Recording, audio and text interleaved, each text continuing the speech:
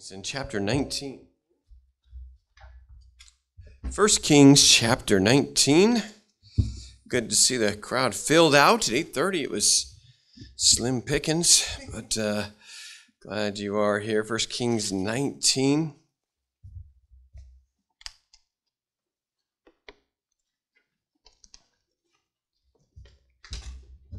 One of our churches in the Philippines, they have fishermen, and the fishermen have to fish early. And they have, I think, a 5 a.m. service there. And so one of the churches that we started, and I said, well, if we want to preach at that, I'm going to let Brother Andrew go there and do that service. And so 5 a.m. to the fishermen. And so, all right, 1 Kings 19. And this title of the message is Help in Loneliness. Help in loneliness. 1 Kings 19. And Ahab told Jezebel all that Elijah had done, and withal how he had slain all the prophets with the sword.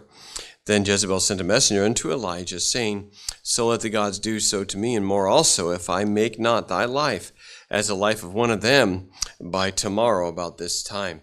Jezebel, they were her prophets. She was the one who really brought in the Baal worship, and her prophets got killed, and she was a pretty nasty woman.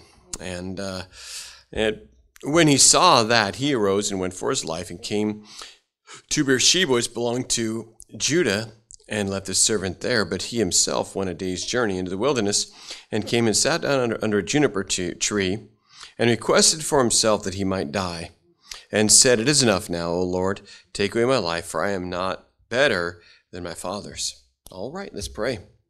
Lord, thank you for the chance to preach the Word of God. Thank you for the Scripture, and I pray today you'd use this, Lord, in our lives, or if not our lives, may we get knowledge to help someone else, because this is the big problem.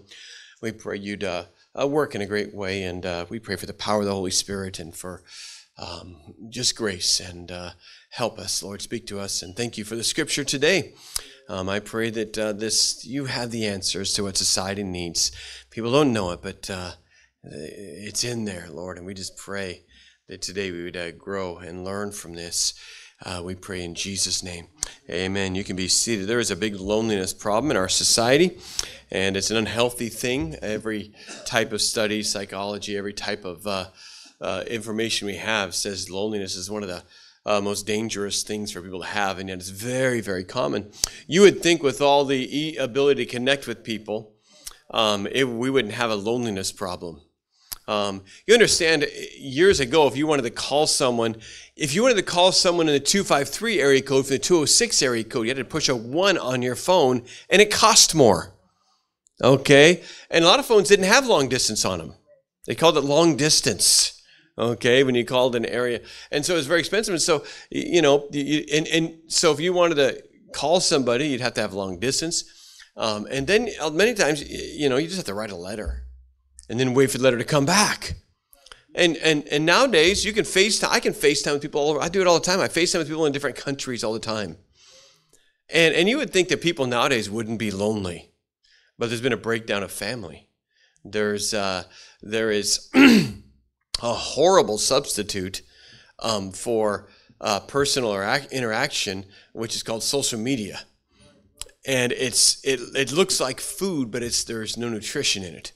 You don't really know the people a lot of times. And so there's a big loneliness problem and in our culture, and because families aren't close, the elderly feel very lonely, people don't visit them, or estranged families, or just different situations, and loneliness is a big problem, and of course it's always been like that. And we find later on, let's go down to verse 9. Here's Elijah, and he came thither to a cave and lodged there, and behold, the word of the Lord came unto him and said unto him, What doest thou here, Elijah? And he says, I have been very jealous for the Lord God of hosts, for the children of Israel have forsaken thy thy covenant, and thrown down thine altars, and slain thy prophets with the sword, and I, even I only, am left, and they seek my life to take it away. He said, Look, I've served you, and yet here I am, I'm alone, and they're trying to kill me, and I'm alone. I'm the only one left. and everybody's forsaken the Lord. I'm the only one who's serving God. And the same conversation again happens in verse 13. It says this in verse 13. It says, "And it was so when Elijah heard it that he wrapped his face in a mantle, went out and stood in the evening." And entering into the cave, and behold, there came a voice in him saying, "What doest thou here, Elijah?" And he said, "I have been very jealous for the Lord of hosts, because the children of Israel have forsaken thy covenant, thrown down thine altars, and slain thy prophets with the sword, and I, even I only, am left, and they seek my life to take it away." He's alone. He says, "I only am left," and he says, "I just want to die," and so he's very depressed, and so he's struggling with this. And it's a tough thing for him that he's in this situation. You can see his struggle there, and he's in self-pity and loneliness and sorrow, and all these things are happening. And there's so many factors here, so many things going around this that actually have a lot to do with a lot of people and their loneliness problems and what we go through. And there's a lot of things that are really important to be noticed here. Just some thoughts on loneliness. Number one, loneliness can affect the strongest people. Loneliness can affect the strongest people. Genesis chapter 2, verse 18, God looked at man when he made him and said, "It is not good that man should be alone." Now, a lot of people think, because they're introvert or they're loners by nature, in which I very much, to an extreme, am a loner in my nature. We think we're okay alone, but you're not. It is not good for a man to be alone. You need people. People, when they get alone, every fault in them and every quirk about them grows to extremes because people help balance you out. People pull you back. Okay, and I joke about it, but the lady who's left too long alone ends up with 15 cats. And kind of extreme in their emotions and fear and things like that. The man left alone too long has got 75 guns and a missile launcher and is in the middle of the wilderness, because you just become your extremes. And and it becomes strange, and people are trying to tell you, hey, you're getting kind of weird there. You need that. How many guns can you shoot at once? And do you really think though every helicopter that flies by is really looking at you? Yes, and it's that's just what happens. You get extreme and weird and strange, and and it's not good for you. You get depressed. You get all kinds of extremes. You don't understand. You're out of balance, no matter how many normal people tell you are, and because it's not good for you. It's not good for you. Some people get so depressed, they take their own life. Some people become so extreme in their emotions. Some people go crazy. It's not good for a man to be alone.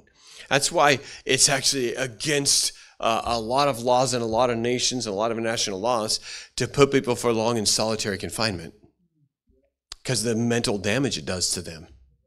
Okay, and so it can happen to anybody, and it's not good. Elijah was an incredible man of God. The situation is humorous if he wasn't really hurting and struggling and wishing that he would just die. The situation is humorous because he just stood against an entire nation. He's that strong of a man. He stood and withheld rain from the entire nation, and then he went and brought the whole nation and said, "You're going to serve God." And he said, all these hundreds of false prophets, I'm sending against them. And he called down fire from heaven. That's a strong man. This is this man who just turned a nation back to God. And there he is sitting under a tree wishing he'd die when he's alone.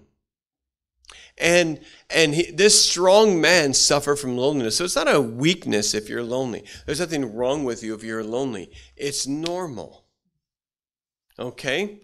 It's normal and it's okay. Strong people have that. He had just stood against 850 prophets in the end that were there. The king, the queen. He stood up before the entire nation and brought a national revival. and all this stuff is done. And there he was, miserable. I only am left. It's just me. And I'm miserable, and I wish I could die now and be done. Number one, loneliness can affect the strongest people. Number two, and by the way, loneliness isn't all circumstantial. Sometimes you can be around people and still be lonely. Okay? And we'll talk about that in a while here. Number 2, be careful about letting one person send you into a tailspin. Okay? So we got him. He goes in chapter 18, right before this event.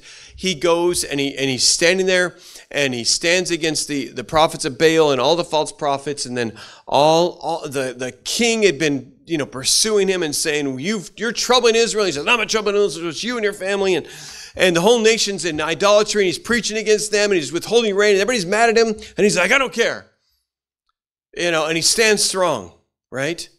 And then, after the Mount Carmel happens and all that great event, what happens? One woman writes him a letter and says, I'm going to kill you. And he that's it. That's what did it. After all that standing, after all, everybody's against him. It hadn't rained for 3 years. And everybody's blaming him. I don't care. You quit your idolatry. We'll get rain. It's not my fault. It's your fault. You've been wicked. Standing against everybody. Then one woman writes him one letter. She's going to kill him. And he's done. All right, I just want to die. I'm done. He runs for his life. And I want to tell you, it's a weird thing. It's almost like a gut punch you're not expecting. You can be doing good and standing strong through all kinds of circumstances. And then there's one person who just sets you off. Who pushes your buttons. Who says the wrong thing at the wrong time. And you're just like, forget it. And you're just done. Be careful about that. I literally think there are people anointed by Satan with a power to mess you up. And I don't know how they can do it. I don't know how the smallest little thing, one comment sometimes from that person. They just say one little thing. And it just, and all of a sudden you feel like the total worst loser in the world. And be careful about letting one person put you into that. Chapter 19, verse 1, and Ahab told Jezebel all that Elijah had done. And withal how he had slain all the prophets with the sword. And Jezebel sent messengers unto Elijah, saying, so let the gods do to me, and more also, if I make not thy life as the life of one of them, by tomorrow about this time. And she really threw him off. David, people loved David. The nation loved David. They sang songs about everything else. But when Saul came after him, David was thrown out of proportion, and he sat there in a cave and said, no man cares for me. It just brought him into depression. And be careful about that. I often tell pastors this. I say, look, people don't say the good things. You can have a congregation of 200 people, and 199 of them heard from God and were spoken to and encouraged. The 199 aren't coming to you. The one who didn't like what you said and didn't agree with you is coming to you. And what they do is they get in their mind that everybody is against me. All of them are just looking at me saying, I don't agree with him. And they kind of get this persecution complex because of one person. And that's what can happen to you is you can overreact to one person. You think everybody thinks that. This person says, you know what, I really don't like you. I think you're really kind of a rude person. And you say, am I a rude person? Everybody probably thinks that. Notice the other day, I walked up to say hi to somebody. They didn't say hi back. They didn't hear you. Okay, but you start imagining things, right? And one person throws you in a tailspin. Am I crazy, or are y'all just staring at me like, man, what did Pastor Byram? He's nuts. And one person can really throw you off, right? One person at work all of a sudden just says something to you, and all of a sudden you're despised, never going to work again. And then you tell people, everybody at work hates me. No, it's one person, but the one person just, because bad people are very vocal about what they don't like. And some people can really throw you in a tailspin. And don't let a Jezebel ruin your whole life and affect you. And don't overreact and think that you're all alone and nobody likes you and nobody cares. You might have one relative that's a problem, but you might have a bunch of relatives that aren't. There are those people who are empowered to do this. Number 3, don't aid to your loneliness. Don't aid your loneliness. Don't increase it. Look at 1 Kings 19. So she writes him the letter, verse 1 and 2. And when he saw that, verse 3, Elijah, he arose and went for his life and came to Beersheba, which belongeth to Judah, and left his servant there. By the way, if he could call down fire from heaven, which he did in the previous chapter, he could call down fire on Jezebel. He didn't have to do that. He didn't have to freak out. He didn't have to run for his life. He had the power to let it not rain for 3 years, call down fire. God had anointed him in so many ways with so much power. God can take care of him with Jezebel. But he overreacted. And don't aid your loneliness and increase it. First, and then verse 3, he says, and when he saw that, he arose and went for his life. Okay. She was a dangerous woman, and okay, I get it. You're going to get away for a while. And came to Beersheba, which belongeth to Judah, and left his servant there. He had a servant. The servant was with him through everything.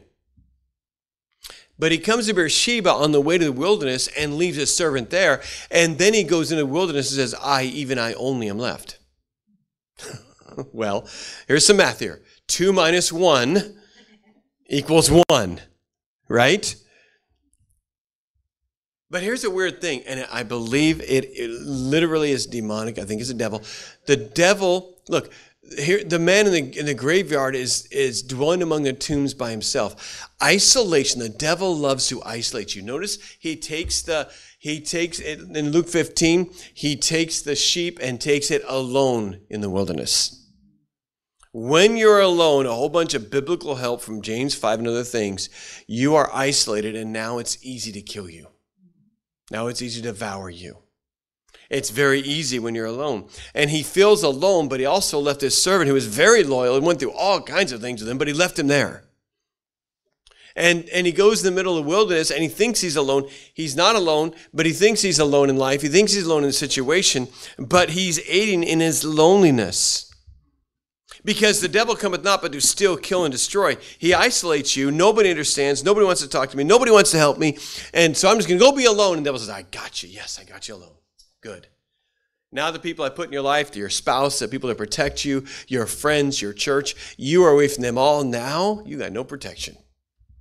I got you. And then he starts pounding you. It's amazing how when someone, you can just watch it, they start getting this thing about I'm isolated and I got to get away from people and this and that, and they get it at church, and then it does not go well.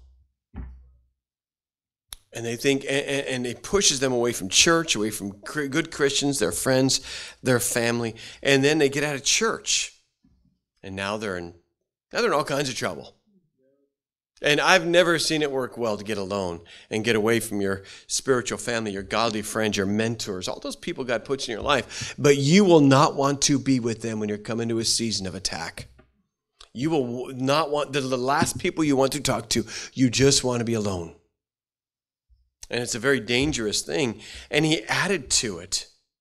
Added to that becomes the next thing is along with this, you're adding to the danger of this thing is physical neglect. He ran for his life. He came to Beersheba, and then he ran into the wilderness a whole day's journey. That's a lot of calories burned, a lot of time without eating, taking care of yourself, without resting. He's exhausted. And I want to say you're in a lot of danger when you're exhausted. Your emotions run high, and you a lot of times don't think real clearly when you're exhausted. And you make extreme decisions.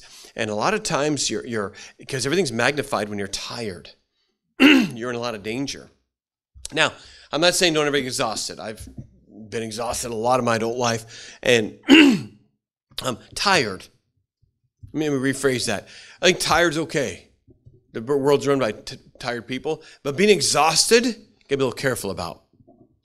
You can really make bad decisions. You can really, your mind it doesn't run real well, and you're not always rational. Watch what God says to him, and it's so practical and pragmatic. Here comes, the angel to him in the middle of his thing, and I'm so glad God comes to us when we're struggling and does these things for us. Look at verse 5, and it says, and he just said, I wanted to die, verse 4, and as he lay down and slept, notice he was tired. under a juniper tree, behold, and an angel touched him and said unto him, arise and eat. He was neglecting his body. I want to say nutrition has a lot to do with your mental well-being. They're very tied together, okay? Just hand your kid Coke and Cheetos for 2 days straight and candy and watch what they're like the next day. You will say, my child has legion inside of him. I mean, what is wrong with my child? Nutrition affects your mental health, okay? You don't get enough iron, you don't get enough vitamin B, you don't get enough vitamin D. All these things affect your emotions, can put you into depression. Just a lot of things. Not enough rest, and just abusing your body with all kinds of bad things. It affects it massively. and it does these things. And God says, arise and eat. And he rose and did eat and drink. And so And the angel, verse 7, and the angel of the Lord came to him a second time and touched him and said, arise and eat, because the journey is too great for thee. And he rose and did eat and drink. And so he slept and ate and drank. And sometimes your body is just, you've run into the ground. A lot of times you're not resting well, you're not sleeping well. You're not taking care of yourself. And so there's just a neglect where you add to the problems of loneliness with neglect, with isolating yourself and all these things. And I think that you need to be careful about these things. Next, this is hard. You ready? You've got to logic over emotions here, because this is very difficult. Most people don't catch it. When you're not thinking right, you don't know you're not thinking right. It seems logical. Okay? But next, realize, okay, this may be the devil's exaggeration or illusion. This is so hard when you try to help people to come to say to them and say, nobody cares about me, nobody loves me. It's not true. You don't understand.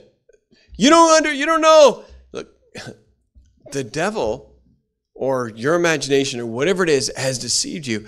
And many times it's not what you think it is, but there are points where you're not thinking clearly and a story's been told you and it seems real, but it's not really real. And you aren't as alone as you think you are. Sometimes you don't know it. Sometimes you don't know how much people care about you or a lot of things. This is really common. Look at chapter 19. God deals with his physical health, feeds him and gives him rest. And then he says, what are you doing here, Elijah? And he says, I'm alone. Nobody's with me. And nobody wants to serve God. Now here's the thing. There's a bunch of things that are strange about this. He says a few things. What are you doing here, Elijah? He says, even I only am left. He says, the whole nation has cast down your altars, and they're in idolatry. Look at verse 10. And he said, I have been very jealous for the Lord God of hosts. Amen. You've cared about the things of God. And for the children of Israel have forsaken thy covenant, and thrown down thine altars, and slain thy prophets with the sword. And even I only am left, and they seek my life to take it away. Okay, let's go back to chapter 18 here for a second and see where it is. Chapter 18 and verse 39. And when all the people saw it, they fell on their faces and said, the Lord, he is the God. The Lord, he is the God. And Elijah said to them, take the prophets of Baal, let not one of them escape. And they took them, and Elijah brought them down to the brook Ekron and slew them there. The nation had turned back to God, killed the prophets of Baal, and proclaimed the Lord is God. They weren't forsaking the Lord anymore. The rain was going to come. They were going to have a national revival. God was going to kill Ahab and Jezebel. And good things were coming. And the nation turned back to God. They just had a huge victory. But he's thinking that the whole nation just wants to kill him. He says, they are trying to kill me. No, she's trying to kill you. The nation has said the Lord is God. But you're thinking this thing that isn't true. And you're going into darkness. You don't have to. Let's look at as God responds to him in chapter 19.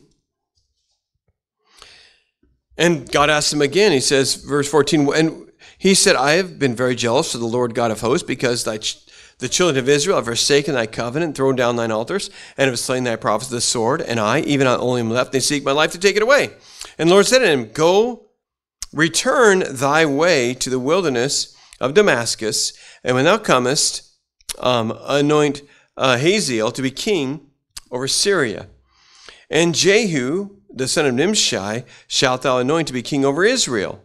And Elisha, the son of Shaphat, of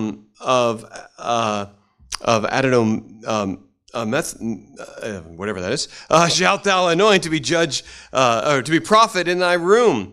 And it shall come to pass that him that escaped the sword of Hazael shall Jehu slay, and him that escaped of the sword shall Jehu shall Elisha slay. Yet have I left me 7,000 in Israel, all knees which have not bowed a knee to Baal, and every mouth which hath not kissed him. He says, look, I have 7,000 of you. You're going to anoint a king that's going to kill the Ahab and Jezebel.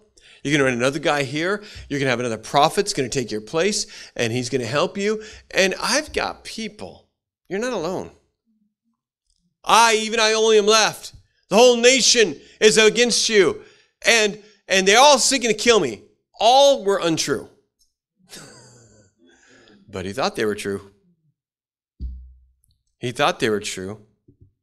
The imagining that people do when they're in this situation where they're being kind of oppressed and pushed away from everybody, the imagining they do. And having been that person many times who people imagine things against because I'm there to help, all of a sudden, Pastor doesn't like me, Pastor didn't say hi to me. Pastor doesn't say hi to a lot of people. He's on a mission all the time, okay? It doesn't mean I don't like you. It just means I'm doing something, and I can walk by people all the time without saying hi.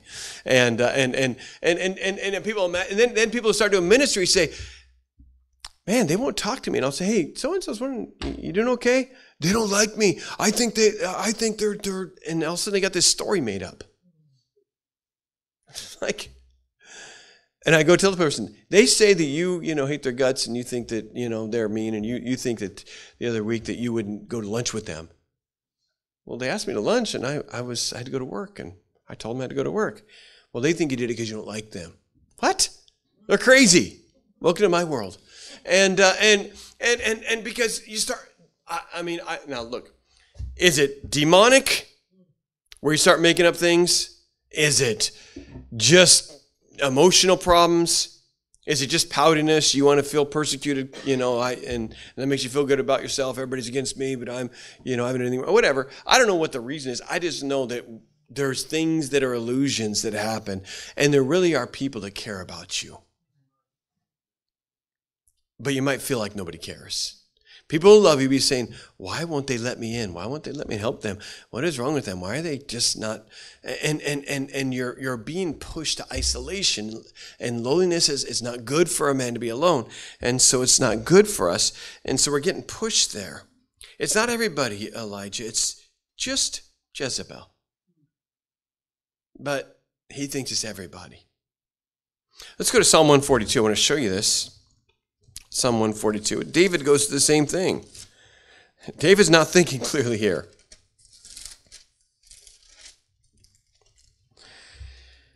In Psalm 142, another strong, great, amazing, person here, David.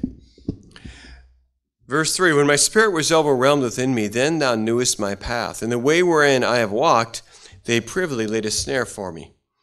I looked at my right hand, and behold, there is no man that would know me. Refuge failed me. No man cared for my soul. Okay? So this situation, it matters greatly that you understand where David is. David's in the cave of Adullam. Okay? He had been serving Saul, and Saul tried to kill him a couple times. And then in the middle of that, Jonathan comes and says, I'm afraid my dad is really after you. Let me check, and I'll let you know. And sure enough, Saul was going to kill David. So Jonathan signaled to him. They hugged. They made covenant with each other. Jonathan loved David as his own soul, and he shot the arrow, if you remember the story, and said that meant that you got to get out of here. David runs. He goes to this cave of Adullam, and at that point, it says his family joined him, and everyone that was in despair and distress and debt, they all joined him, and then his mighty men joined him there, and they all came to him in the cave to follow David. And David sat there in the cave and looked around and said, refuge failed me. No man cared for my soul. Jonathan just gave you his royal robe and loved you as his own soul and risked his life standing up to his dad for you to protect you. No man cares for your soul? Your mom and dad don't love you anymore? Your brothers? They all came to you in the cave risking their life. Only to the people. But no, David says, no man cared for my soul. Not Jonathan? But Jonathan's going, David, I just risked my life for you. No. Notice I never chased you with my dad. I told my dad he's wrong. I love you as my own soul. And I know you're going to take my place. I should be the next king. But I'm giving you my robe. No man cared for you, David? Yeah, somebody cared for you. You were in that spot. And to stop and shake your head and say, I know it seems like this, but it can't be this. I know these people care for me. And to shake yourself out of that, it helps you with your loneliness. God has given you people. See them, call them, tell them, even when it doesn't seem comfortable or like what you want to do. God has given you people you can bare your heart to and talk to, and you should do that. Next, I got to hurry. Tell the Lord your loneliness. We see this in Psalm 142 since we're there. Psalm 142 and verse 4, it says, I look at my right hand, and behold, there was no man that would know me. Refuge failed me. No man cared for my soul. I cried unto thee, O Lord. I said, thou art my refuge and my portion in the land of the living. Attend unto my cry, for I am brought very low. Deliver me from my persecutors, for they are stronger than I. Bring my soul out of prison. Notice that. He knows his soul's in some kind of depression, that I may praise thy name. The righteous shall compass me about, for thou shalt deal bountifully with me. In his prayer, he began to get hope. That's where Elijah found his hope, is God said, what doest thou here? And he began to tell God what was on his heart and what he was feeling, casting all your care upon him, for he careth for you. And he began to tell him, I'm the only one left, and no man cares for my soul. And God began to help him. But he told God his burdens. He shared it with the Lord. And that's where it has to start. Because you can tell God everything, and then God can begin to solve things. And you can always cast your burden upon God. There are times in life where you and God are going to wrestle through something, and God is just kind of taken you and kind of made it so nobody else understands, so you can be drawn to Him. But then He's going to get you back to people. But He is the one in every situation. First of all, He's the one you tell your burdens to. He's the one you cast your care upon. God will help you in your burden. And that's what helped both Elijah and David and others in the Bible. God has given you the opportunity. Just tell Him your burdens. He talked and God heard and God helped him. Let's look at Psalm 27. Psalm 27. I believe you just need to talk to God.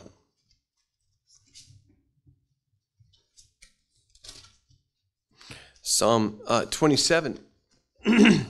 And verse 10, what a beautiful verse this is. When my father and mother forsake me, then the Lord will take me up. You know, sometimes people do fail you. But God will always take you up. God will always be there for you. God will always help you. Bring it to the Lord. We said, number one, loneliness can affect the strongest people. Number two, be careful about letting one person send you in a tailspin. Number three, don't add to your loneliness. Number four, realize there may be the devil's exaggeration or illusion.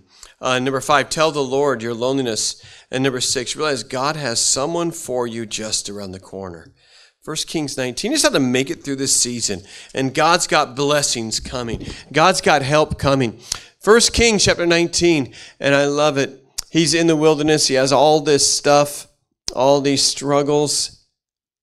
And in verse 15 it says, go ye into the way of the wilderness, Damascus, and when thou comest, anoint Hazael, the king of Syria. And then he's going to go through and say, these people you're going to anoint, and these people you're going to meet, and you're going to make it through this stuff. And then all the way down in verse 19, so he departed thence and found Elisha, the son of Shaphat, who is plowing with 12 yokes of oxen before him, and with the 12th.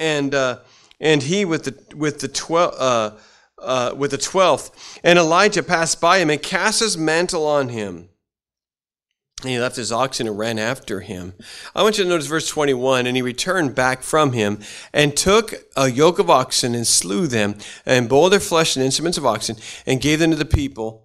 And they did eat. Then he arose and went after Elijah and ministered unto him. Elisha is going to be the person who takes what Elisha was doing and double it. But he was also going to minister to Elijah, help him, serve him. His biggest blessing of his ministry was Elisha. And it was right after a season of loneliness, he would get this best friend, and he would be his servant, and he would minister to him and help him. And I love that phrase it says later on. It says, Elisha poured water on Elijah's hands. You know, just think you don't have running water in the sink. You have water in pots. Okay? Try washing both hands while you're holding a pot. It's just a symbolism of somebody's there, a servant. Poor people didn't have that. And he has this servant who's just taking care of him and meeting his needs and being a blessing to him and walking with him and ministering unto him. And he had that person who's going to be what he was, who understood him, who had the same gift as him, walking beside him. But it was coming. And in your loneliness, whether you're single or whether you're just struggling or whatever your situation is, understand God has people for you.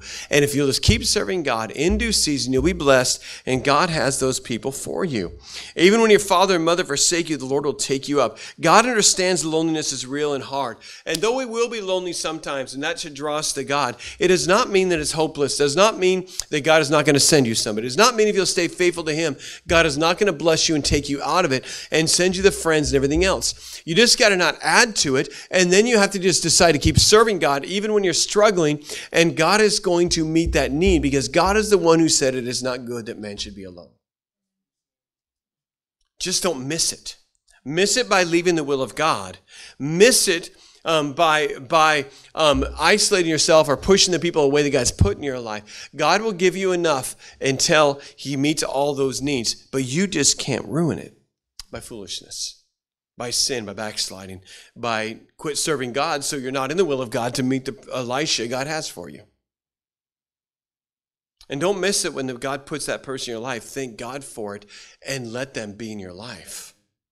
And when they come and say, I want to talk to you, and you know what they're going to talk about, don't run. Don't say, I'm not going to answer my phone. Okay? Say, you know what? They want to talk to me. You know what? God put them in my life, and I have a friend. And thank God for it.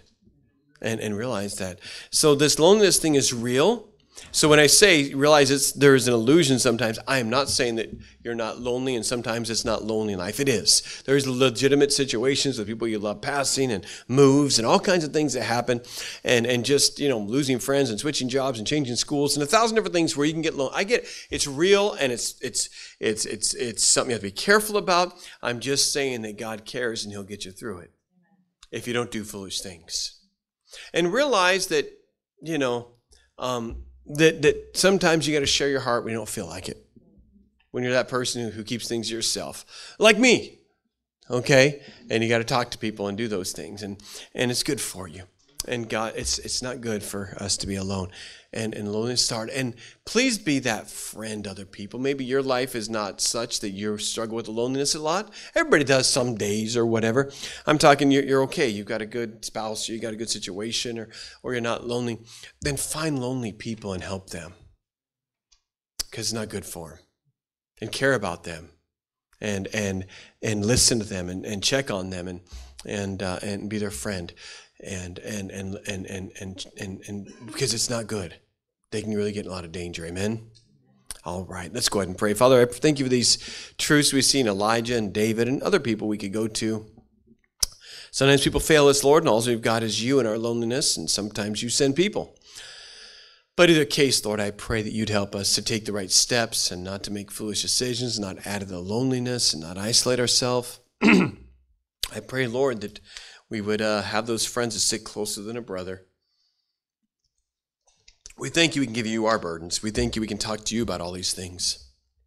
And I pray you'd use this lesson to either help us in our loneliness, because all of us will face it, but more than that, help us also when we find someone who's struggling with that and maybe doesn't have the wisdom because they've not heard a message like this and don't know you. Maybe we could go be their friend because they don't know how to talk to you about it yet. I pray we would be that help to people and use our experiences that maybe our loneliness we suffered to go help somebody else. Please, Lord, help us to follow this message and use it in our lives and to bring it to you.